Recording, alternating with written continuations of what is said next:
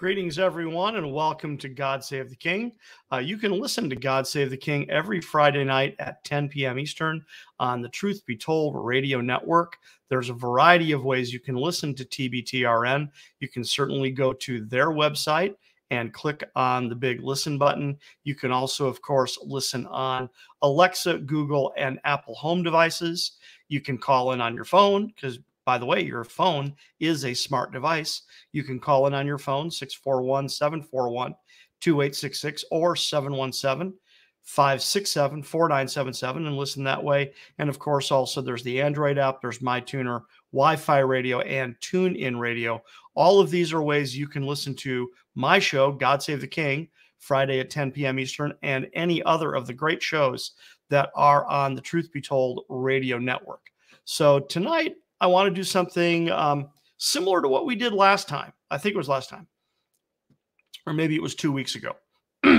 I did a sharing last week or the week before where I spent quite a bit of time talking about the Abrahamic covenant and then the subsequent covenants that would have formulated the Jewish mindset that would have been in place at the time of the birth of Christ, okay? Because what we were talking about was the context, right? What is the religious, the political, and the social context that would have existed not only in Judea on the micro scale, but also in the Near East, the Mediterranean, and frankly, the known world at that time, stretching all the way from Rome all the way to certainly Central Asia, if not the Far East. That would have been the known world at that time. So what would have been the environment, the political environment, the religious environment, the social environment in Judea and the world at that time, right? So as far as the Jewish mindset is considered, you really got to go all the way back to Abraham, right? We have to understand that Abraham was, quote unquote, the first Jew. And that when God called Abraham out of Ur of the Chaldees, he set certain things in motion that he promised Abraham that he was going to make of him a great nation, and that is the Jewish nation. That's the Hebrew nation, what we would call Israel today, that he was going to make of them a great nation, that he was going to provide them with a land of his choosing, what we now know biblically as the promised land. And as I mentioned during that sharing, the fact that the phrase promised land, that we don't get that from the Exodus. We get that from the Abrahamic covenant. And that's how the Exodus had significance, is because this was the land God had promised to Abraham 400 years before the Exodus, okay, at least 400 years, maybe even more. And and then finally there is there's the blessing clause. So we talked about how the Abrahamic covenant divides up very neatly into three categories. There's several different provisions. There's more than 3 different provisions, but they all line up into 3 categories really conveniently. The descendant clause, which is primarily about the people, and then also specifically about the Messiah. And then there is the land clause, and then there is the blessing clause, and that the ultimate fulfillment of these covenants for the Jewish nation, for the Hebrew nation, would be when all of these things happen at the same time. That this nation that God would create would occupy the land that he chose for them, and then that he would bless them, right? Which, to cut through a lot of the rigmarole, means that he would indwell them, is really what that means. Okay, the blessing clause is that God would indwell his people, see? And so those 3 categories were then magnified or amplified through the course of the Old Covenant, the Old Testament, by 3 additional covenants, okay? The Palestinian covenant, we talked about that, how we don't really like that label very much, or what we could simply call the covenant with the land. The covenant with the land amplifies the land clause of the Abrahamic covenant. The Davidic covenant amplifies the descendant clause because it goes into greater detail and defines and describes the Messiah as a descendant of David. Okay, hence the Davidic covenant, right? And then finally, the blessing clause. And the blessing clause is the new covenant. And as I mentioned during that episode, that broadcast, that the new covenant technically is not made with the church. The new covenant is made with the nation of Israel. But then, due to the fact that the nation of Israel didn't recognize what was going on, their Messiah was in their midst, and they largely did not recognize him. Pardon me. That God still made the new covenant with the nation of Israel because Jesus of Nazareth acted as the representative for the nation because he was the Messiah, the King, the Mashiach Nagid. So he absolutely had the right to, cut the covenant with the Father to create this covenant relationship between the nation of Israel and God. But Israel didn't really recognize what was going on. So now those of us, since the death, resurrection, and ascension of Jesus Christ, who recognize that he is the Messiah of Israel, we get this special benefit, which is that we get to take part in the new covenant. The new covenant wasn't made with the church of Christ, the church of the body, right? The body of Christ. It was made with the nation of Israel. But nonetheless, we get to benefit from it, okay? And then, like I started to say, the ultimate fulfillment of the Abrahamic covenant, and then these three additional covenants that amplify the conditions of the Abrahamic covenant, the ultimate fulfillment is this special time, the Messianic age, when Israel, the nation of Israel, will be in the land, the Messiah will be present, and God will indwell the nation of Israel. And that has never happened. So part of the reason I shared that is because at the time of the birth of Christ, the nation of Israel would have been looking for that, okay? Because this, after all, is the foundation of the nation of Israel and the Hebrew religion. We give a lot of emphasis to the Torah and the Mosaic covenant, and well, we should, because it plays a crucial role in the Hebrew religion, but it's actually not the foundation from a certain perspective. It's the Abrahamic covenant that is the foundation, because it happened long before the Mosaic covenant did, and the Mosaic covenant is not the covenant that promises the people the land and the blessing. It's the Abrahamic covenant that does that. So the nation of Israel, the people of Israel, at the time of the birth of Christ, they would have still been anticipating the Messianic age. And they especially would have been anticipating it in light of the fact that they had now been under foreign domination for something along the lines of, 600 years at this point in time, with the exception of a brief period of independence under the Hasmoneans.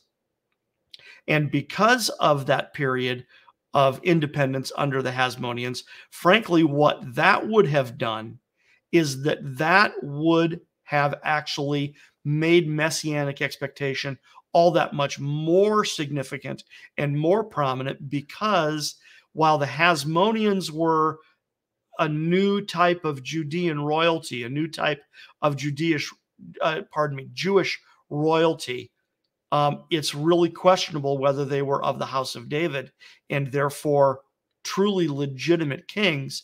And what the Davidic covenant promises is that there would always be a descendant of David sitting on the throne, and that the ultimate fulfillment, of those covenant promises would be a Davidic king on the throne, which is very interesting, because that means that during the Messianic age, that means God has to do some pretty spectacular things to fulfill his covenant promises to the nation of Israel. Okay. So now the secondary reason this is a great foundation is not only because of what it means for God Save the King in our context, but also, frankly, what it means to the good Bible student. If you really want to understand a lot of components of the Bible, having a good grasp of these Old Testament covenants is critical.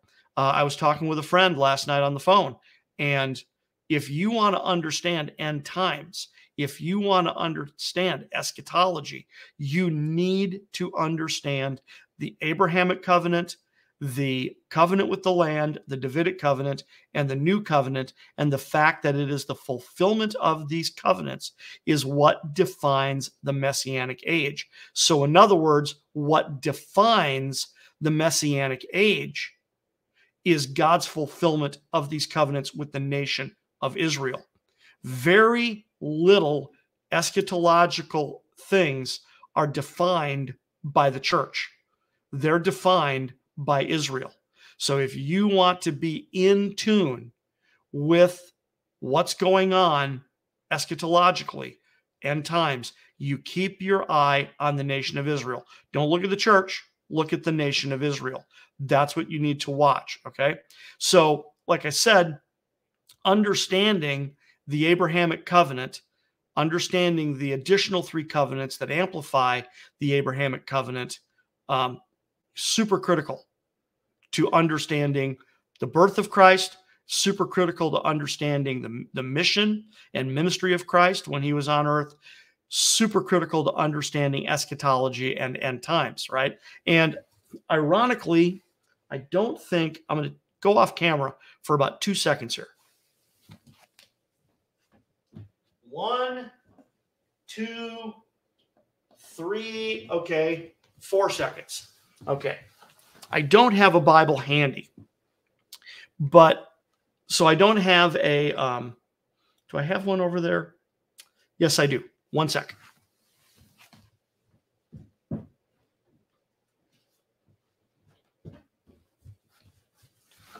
All right. So this is for the benefit of those that are watching me on YouTube. For those of you that are just listening on radio, let me describe to you what I'm doing. I have a Bible in my hand. Okay.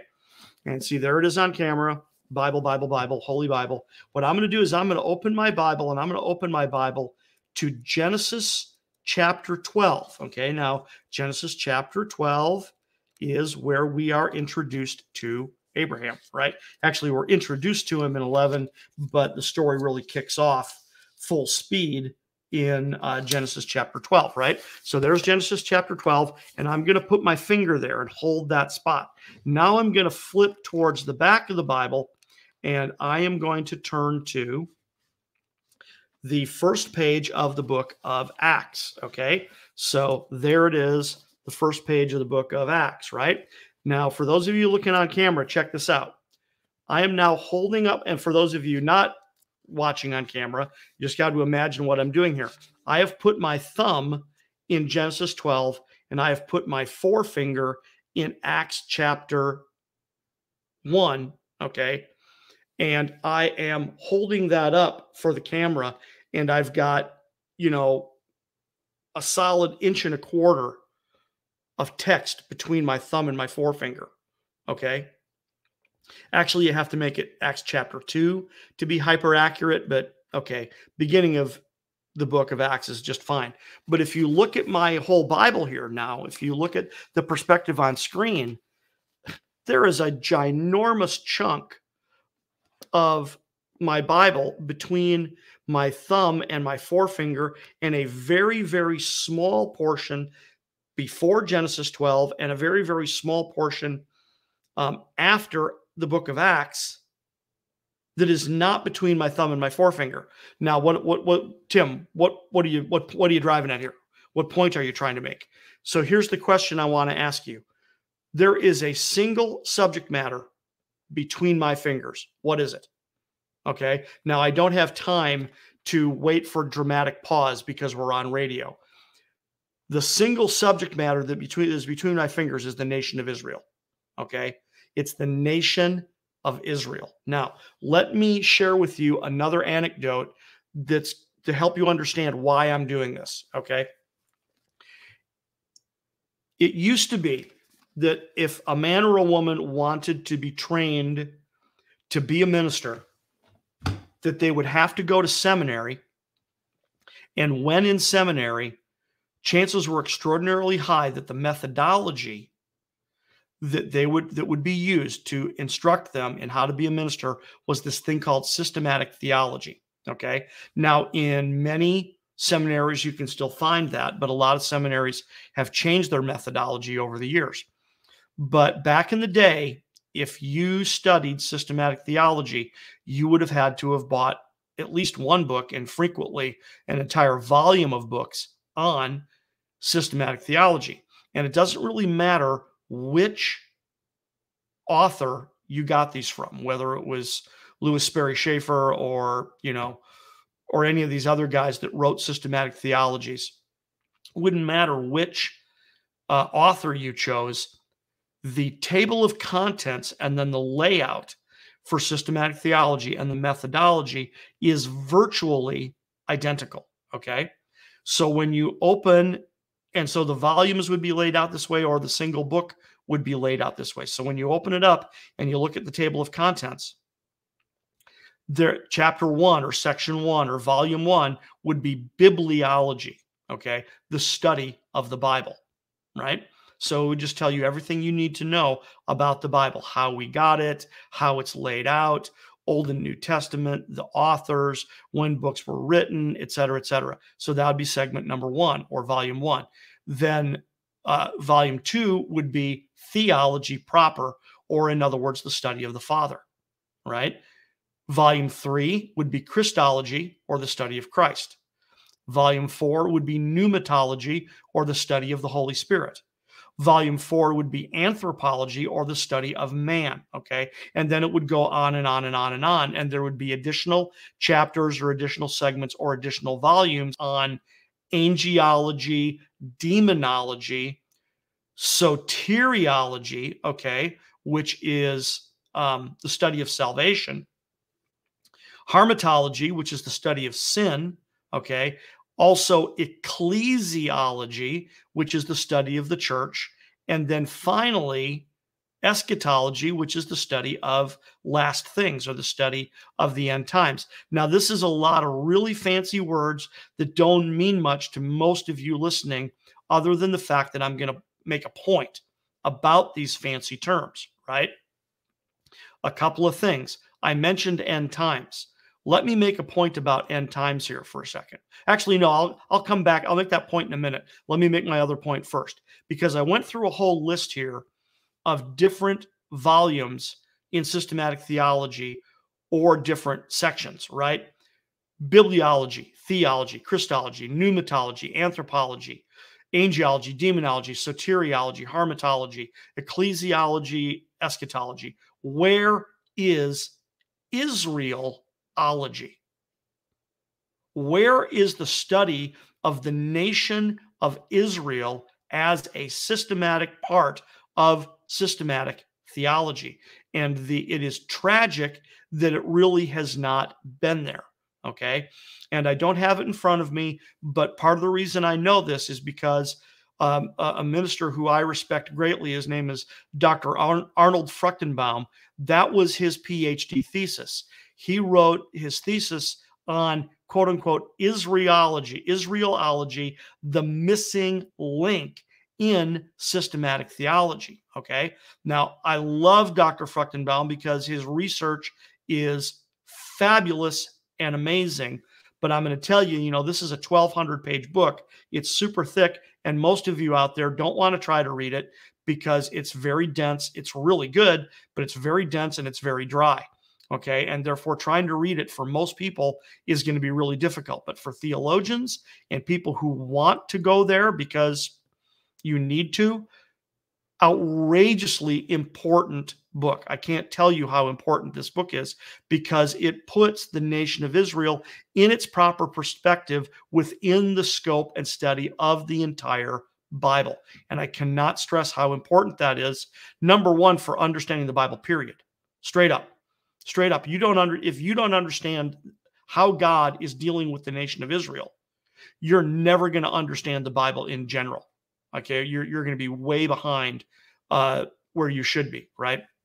But then what becomes critically important is that by understanding Israelology, you can understand things like the social, political, and religious climate at the time of the birth of Christ, the social and religious and political climate at the time of the ministry of Christ, and the social, religious, and political climate in the nation of Israel in the end times, and understand how they all fit together biblically and scripturally.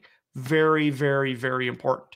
Can't stress how important that is. Okay. So now let me I'm just going there because I can. I'm taking advantage of the opportunity because we're doing something a little bit different this week.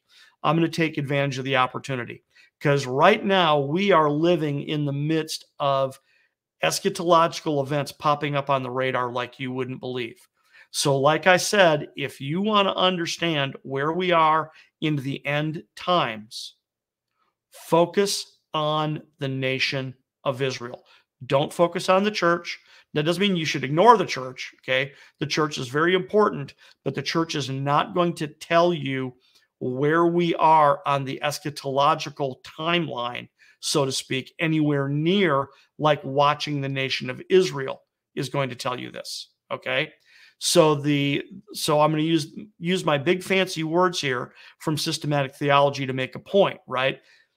Which is that if you want to understand end times, it is not, a lot of the times it's not an issue of eschatology. It's an issue of either ecclesiology or Israelology. Okay. If you understand where Israel is at on their timeline, then you understand eschatologically where we all are on the timeline. So things like the timing of the rapture, whether we are or are not in the Great Tribulation, et cetera, et cetera, et cetera. These are questions that oftentimes are better answered not from an eschatological point of view, but from either an ecclesiological or an Israelological point of view. Okay. So a lot of really big fancy words that mean keep your eye on the nation of Israel, right? So now I've taken a whole lot longer than I really intended to do a review of what we did a couple of weeks ago and why that was important to God Save the King, but also to take a moment and emphasize the fact that that's actually some pretty important biblical information that has a lot of application. It will help your understanding of the entire Bible. It will help your understanding of Jesus's earthly ministry. It will help you understand the church epistles and why they are important and why they are distinct from the Old Testament. It will help you understand the book of Revelation. You'll never understand the book of Revelation if you don't understand that it is predominantly a fulfillment of the Abrahamic covenant. Otherwise, you won't get it, right? So, in light of that, I want to share some similar information this week that once again is going to help us understand the chronology around the birth of Christ, but not just the chronology, but the environment, rather, is a better word, the atmosphere, the political atmosphere, the social atmosphere, the religious atmosphere at the birth of Christ in Judea at the birth of Christ. And then also, this is going to be a similar lesson in the effect that you'll be able to take this and apply it to many other things. In other words, this will help you understand the Bible broad scale, okay? So what I want to share with you today is a definition of the word religion, okay? And the reason for this is because if you examine many of the world religions, okay? So if you examine, and I'm using the word religion there generically for the moment, right? The way most people would use it. So if you examine the Christian religion, the Jewish religion, the Muslim religion, Buddhism, Taoism, and any of 2,000 other native religions around the world, you will discover that in the broad strokes, in general terms, all these religions have usually at least 3, but most frequently 5 fundamental components in common, right? Now you got to strip away all of the variations and get it down to its fundamental component. And once you see the fundamental component, that's when you're able to say, oh, wow, I get it.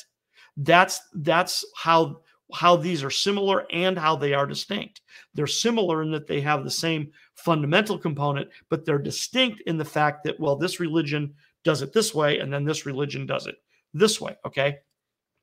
So what are these fundamental components? Okay, well, component number one is that most religions have what is known as a sacred space, okay? And I mean a literal geophysical space, okay?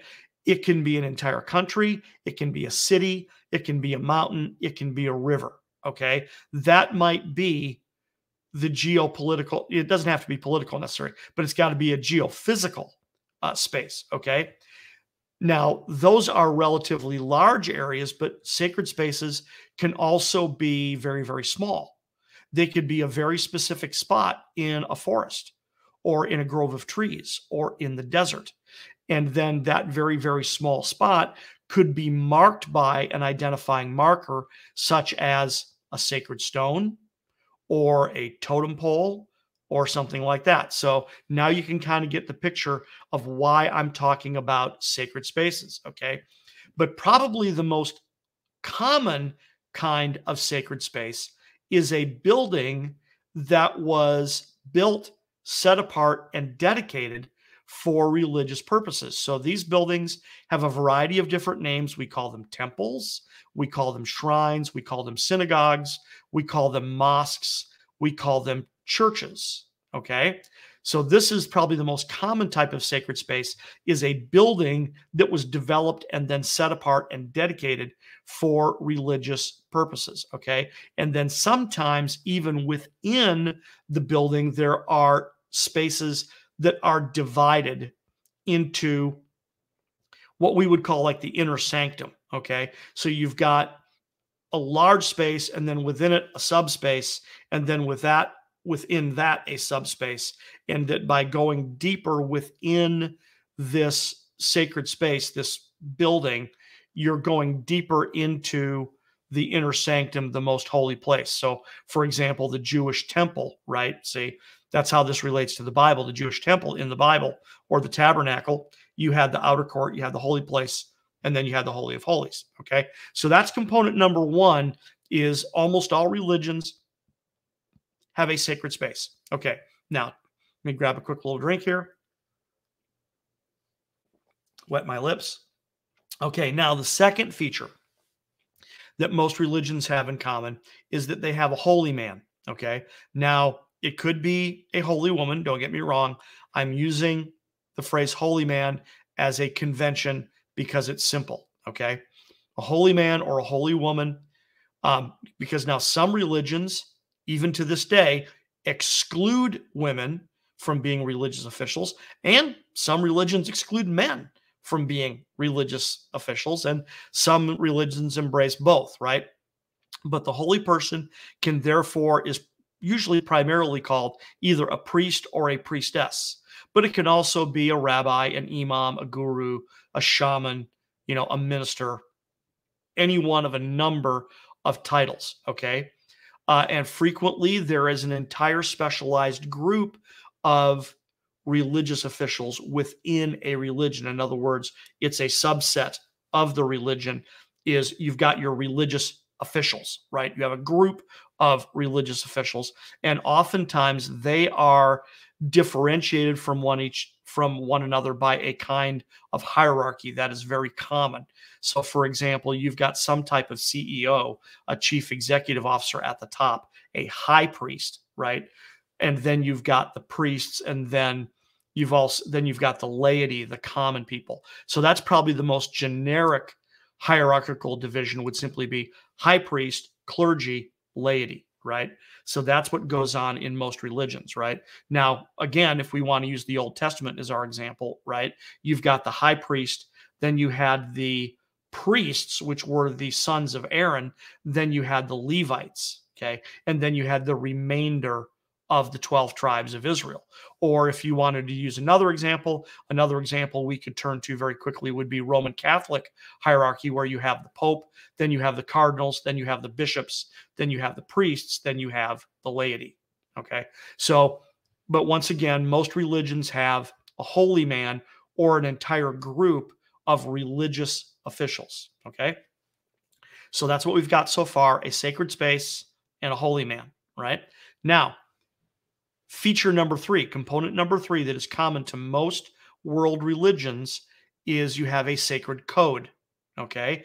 Now, this could be a written code, such as the Bible, the Torah, the Quran, right? The Hindu Vedas, these are all written codes, but it can also be an oral code, such as the Mishnah or the Sunnah or the Hadith. Now, the Sunnah and the Hadith and the Mishnah, they're all written down now, but they started as oral traditions, right? And then there's tons of world religions that only have oral traditions that were then later written down. In other words, they didn't start as a written code. They started as an oral code, but then later on they were written down. So in a lot of the Norse religions, their sagas, right? Their sacred stories were an oral tradition. The Native Americans had a extensive oral tradition. So now this sacred code could be a list of divine ordinances like thou shalt and thou shalt not. So divine ordinances and rules and things like that, guidelines. Or it could also be simply a sacred story, or it could be a combination of both. Okay. Now, something I should mention is that in each of these cases, the sacred space, the holy man, and now the sacred code, part of what is important here is to recognize that they are set apart and distinct from so like in the case of the holy man, they're set apart from the common man, right? So like I mentioned, you have in a lot of religions, you have a hierarchical organizational structure. So you've got high priest, Levites, and then you've got the laity, quote unquote, the rest of the nation of Israel. See, the common man, right? And this is critical. This is very, very critical to understanding the Old Testament. It's critical to understanding the New Testament, because the New Testament sees a huge change. Okay.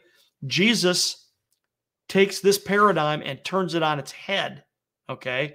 So that's very important. And we were moving towards that at the time that Jesus was born. That's why I'm sharing this. I'm tipping my hand a little bit to tell you to stay tuned to the end of this episode, or make sure you tune in next episode, because that's where you're going to see me take this information and dovetail it into why am I even bothering with this? Why am I mentioning this? Because this is critical to understanding the environment, right? So once again, real quick, so you've got your holy place, your sacred space. Your sacred space is different than your common space, right? It's set apart for religious purposes. Then you've got your holy man. He is set apart for religious purposes, and he's different than the common man, right? Now you have a sacred code or a holy book, okay? Well, that book is set apart and different from all other ordinary books, okay? Now, the next thing you have, the next component you have is some type of sacred ritual, okay? Now, there's a lot of different potential sacred rituals, but I'm just going to pick one that is super, super, super common, okay? And that is a religious calendar, all right? That you are commemorating a sacred day. You've got certain days of the week or days of the month or days of the year that are set apart for religious purposes. Every other day is ordinary, okay? But these days are holy days, which of course is where we get the word holiday. It's just a contraction of holy day, right? So these days were set apart for religious purposes, for God to do things, for God's work and for God's use, right? So it's the same pattern, right? Sacred space, ordinary space, holy man, common man, sacred code, ordinary books, and now holy days, holidays, and then every other day. Okay. Now, the final component, and I just realized as I'm doing this, I'm going to have to do a whole nother teaching on this, and we'll do that a different day at a different time. But the final piece of the puzzle is that almost every major religion has a blood sacrifice. Now, some of you are probably listening and going, "Oh, well, no, that's not true. This religion doesn't. This blah, blah, blah, blah. No, no, no, no, no, no." Okay, time out. You got to take any modern religion, you got to run it back about 1,000 years or 2,000 years or 5,000 years, and you will run face first into a blood sacrifice. Pretty much guaranteed. Many modern religions don't have a blood sacrifice, but they are usually rooted and grounded in blood sacrifice. Okay. So, and then obviously, once again, if we're using the Old Testament as our example, clearly the Old Testament had blood sacrifice. And see, and this was usually an annual sacrifice. And there's a reason for this that I won't get into today. It's extremely significant, very important for us to know and understand how and why blood sacrifice became common amongst all of the world's religions. Okay. Why is that? There's actually a very good reason why that occurred. It's not a very pleasant reason. It's won't go there right now, but we'll do that some other time, right? But once again, every major religion at some point is rooted and grounded in a blood sacrifice. Okay, so now I've made a big deal out of the fact that you've got the sacred space and then the not sacred space. You got the holy man and then the not holy man. You've got the sacred code and then the not so sacred code. Then you've got the holy days and then the not so holy days. But when it comes to the blood sacrifice, all of a sudden we don't have that distinction anymore. You can't say we've got the special sacrifice and then we've got the non-special sacrifice. The whole notion of a sacrifice is religious all by itself. That additional subcategorization does not exist here, right? Why I'm bringing that up is because now we're going to put it all together. How do these components function together? Well, it's really pretty simple. These 5 components, the sacred space, the holy man, the sacred code, the holy day, and the sacrifice, are the foundation of all religion, okay? Because the way it works is that as prescribed by the sacred code, the holy man would perform the blood sacrifice in the sacred space on the holy day. There it is, right? Okay, now this is going to be great preparation for the next couple of segments I'm going to do of the show. I want you to stay tuned and tune in for the next couple of segments, because we're going to talk about John the Baptist. We're going to talk about how he preceded his birth, preceded the birth of Jesus Christ. And that is not just some coincidence. It's very significant why that happened. And then also, we're going to also talk about the Jewish calendar, right? Because the Jewish calendar figures significantly in the birth of Christ, okay? So having this as a little bit of a warm-up is really going to help us out. So let me say that again. The way these components function together is because you have the whole, according to the sacred code, because the sacred code will tell you how and when and where and why and all that kind of stuff. According to the sacred code, the holy man performs the sacred ritual, the blood sacrifice, in the sacred space on the holy day. Okay? That's how it works.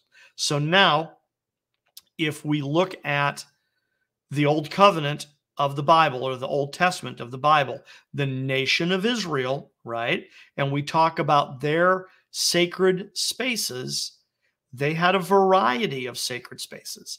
It starts with, here you go, because now we're going to start to tie it in. I mean, I'm going to tie it in much greater detail later, but you're going to start to see pieces of the puzzle, right? The promised land is a sacred space, okay? To the Jewish religion, it is different than all other lands. It's the promised land. It is the sacred space. Okay.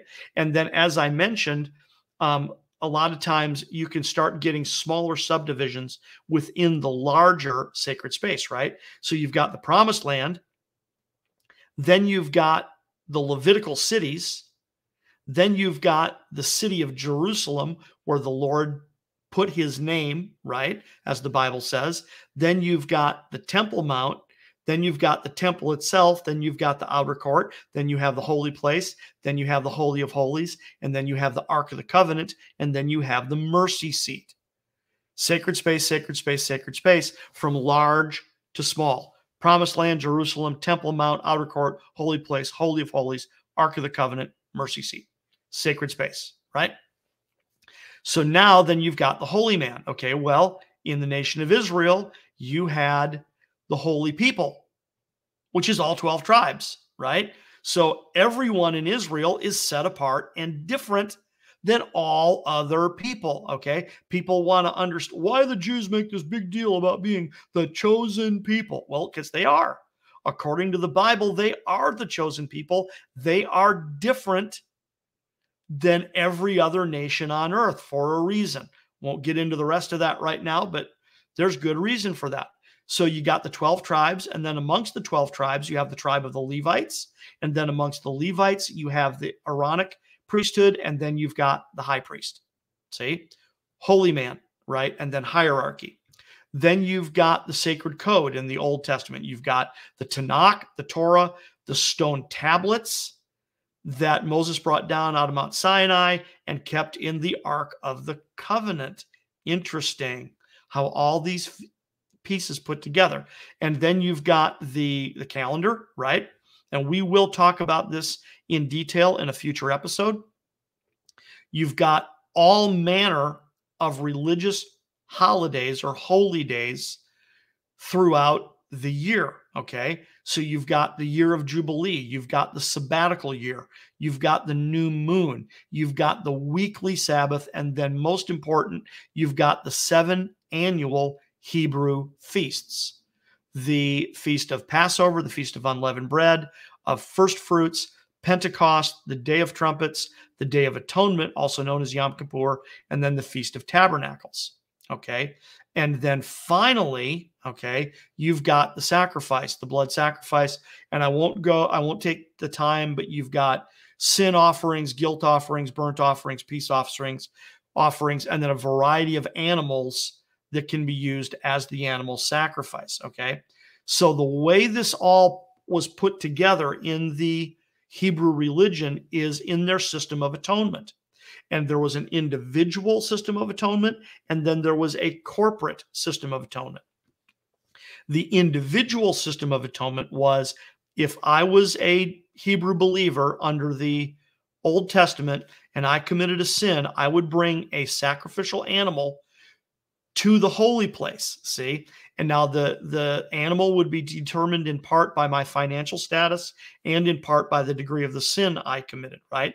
But I would bring this sacrificial animal to the holy place, to the tabernacle or the temple or the Levitical city, where the priest, the holy man, okay, would help me with the sacrifice and make atonement for my transgression. And we would do this on a holy day, right? And then we would do it, of course, according to the ordinances prescribed in the sacred code. So that's the individual system of atonement. And then the corporate system of atonement means that, according to the Torah, in the land of Israel, in the city of Jerusalem, in the temple, in the Holy of Holies, the high priest would enter the Holy of Holies one day a year on the Feast of Yom Kippur, the Day of Atonement, okay? He would enter the Holy of Holies, and then he would sprinkle blood on the mercy seat on the Ark of the Covenant, okay? Which inside it are the stone tablets that Moses brought down off of Mount Sinai, okay? So there it is. On the Day of Atonement, you have these pieces of the puzzle all fitting together, Okay, so you have this spectacular example of the Hebrew religion with its sacred space, its holy man, its sacred code, its holy day, and then the blood sacrifice. Now, we are quickly running out of time, so let me jump forward really quickly and start to put this together for why this is important for God Save the King, and then also give you a little bit of kind of extra juice here on why this is important for us as new covenant followers of Jesus Christ.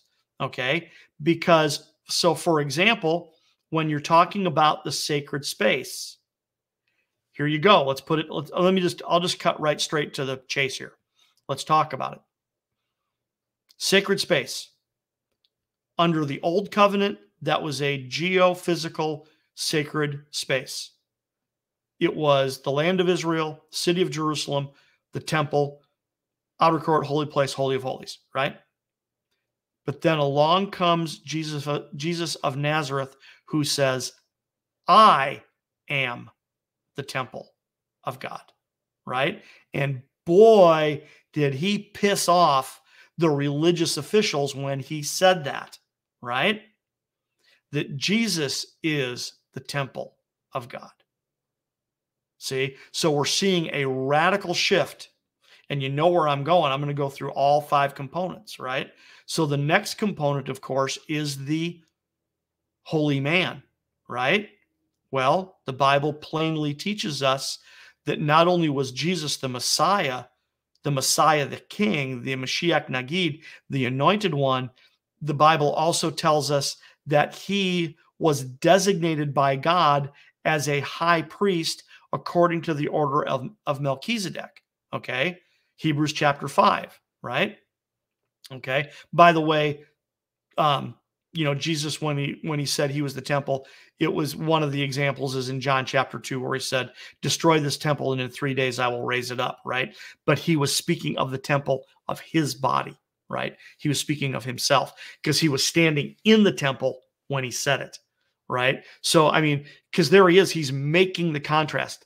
Destroy this temple, meaning one that we're standing in. But he goes, no, I mean this temple, my body. Destroy this temple, then in 3 days I'll raise it up, right?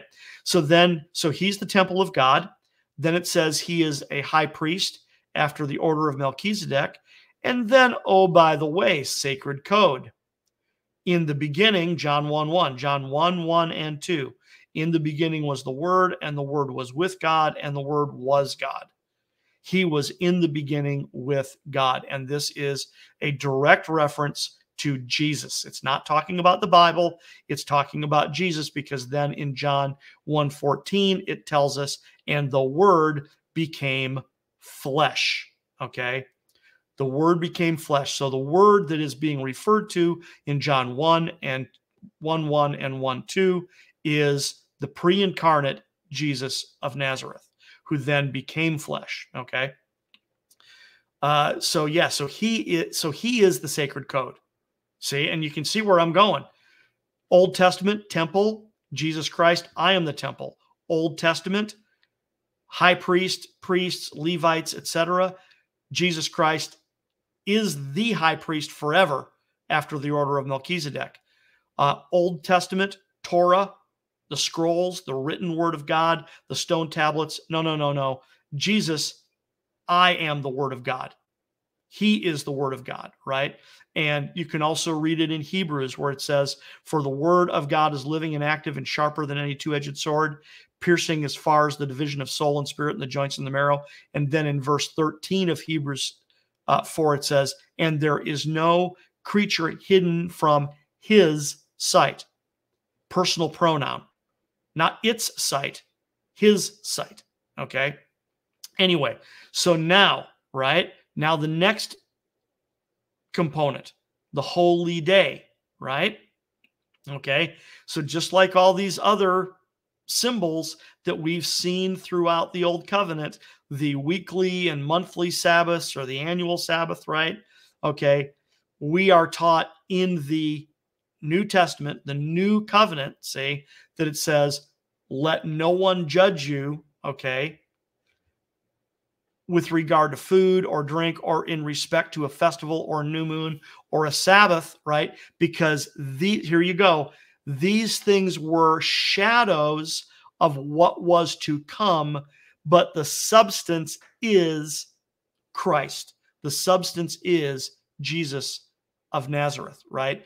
And then in Hebrews 4, again, interestingly enough, we read that there remains therefore a Sabbath rest to the people of God and for the one who has entered his rest, right? In other words, who is in Christ has rested from his works as God did also. So all of the holy days, all of the Sabbaths point to the person of Jesus Christ. He is our Sabbath rest, okay? And then finally, of course, you've got the blood sacrifice, and this one is so obvious it would be laughable if it weren't so amazingly significant. Jesus is the Lamb of God. John the Baptist said, "Behold, the Lamb of God who takes away the sin of the world." Okay? Jesus is the Lamb of God. So there it is. You've got all 5 components of the Hebrew religion fulfilled in Jesus Christ. He is the sacred space. He is the temple of God. He is the holy man. He is the high priest forever after the order of Melchizedek. He is the word of God, right? He is the Sabbath rest, and he is or was the ultimate sacrifice, all fulfilled in Jesus Christ, okay? And then finally, we have to wrap up here, but what a great place to wrap up. We have what the new covenant teaches about believers, about followers of Jesus Christ. In other words, if you're a believer, I'm a believer. If you're a believer listening to this, this is what Scripture says about you and me. Okay? It tells us that we are the temple of God, both individually and collectively. Okay? Right? 1 Corinthians 3:16. Know ye not that ye are the temple of God, and that the Spirit of God dwells within you, right? The Spirit of God lives in me, lives in you, lives in us as believers and followers of Jesus Christ. So now we are the temple. Okay. Next, the holy man, right? The new covenant tells us that we are a chosen generation and a royal priesthood. We are all priests. There is no hierarchy in the body of Christ. We are all priests, right? So you find that in 1 Peter chapter 2 in verses both verses 5 and 9, right? Okay, moving on because we're just running out of time here. Got to wrap it up. New covenant teaches us that we have the law of God written in our hearts. In other words, the word of God is now written because we've been given a new heart, right? We've been born again. We've been saved, right? We've been set apart. We've been given a new heart. We are a new creation in Christ, okay? So therefore, the law of God is written in our hearts. Romans 7 tells us that I delight in the law of God after the inward man. The word of God is written in our hearts. And then now, of course, finally, you got 2 more. You got the holy day, right? But we are told, okay, once again, back to Colossians and Hebrews, same verses I cited before, we're not to judge one another in light of holy days, holidays, because there is no Sabbath, Christian Sabbath. Sunday is not the Sabbath. That's because in Christianity, every day is a holy day. Every day is dedicated to God. Every day is a Sabbath. Every day we rest in Christ's accomplished work as if it were the Sabbath, because it is the Sabbath every day. Okay. And then finally, there's no more blood sacrifice because Jesus did solve that once and for all by being the final blood sacrifice. Whereas we are told that, once he made one sacrifice for sins, then he sat down on the right hand of God. And that, blood sacrifice, we don't have time to go there, is really something God had to do, not something he really truly wanted to do. But to wrap up here we go. one last time, the 5 main components of religion are the sacred space, the holy man, the sacred code, the holiday, and the blood sacrifice. So under the Old Testament, you had the temple, right? Then you had the priest and high priest, you had the Torah, and then you had the Jewish calendar, and then you had the literal blood sacrifice. But then when Jesus came, he said, I am the temple, I am the high priest, I am the word of God, I am the Sabbath rest. And then he was the ultimate blood sacrifice.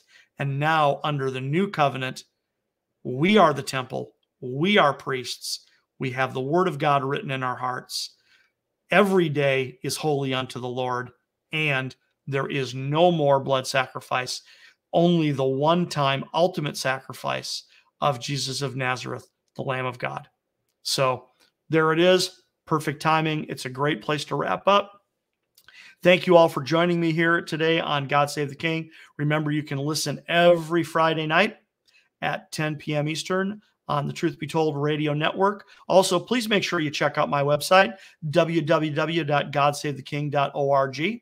And then also, all of these episodes, not only can you watch them or listen to them on the Truth Be Told Radio Network, you can find them on my YouTube channel, which is simply God Save the King.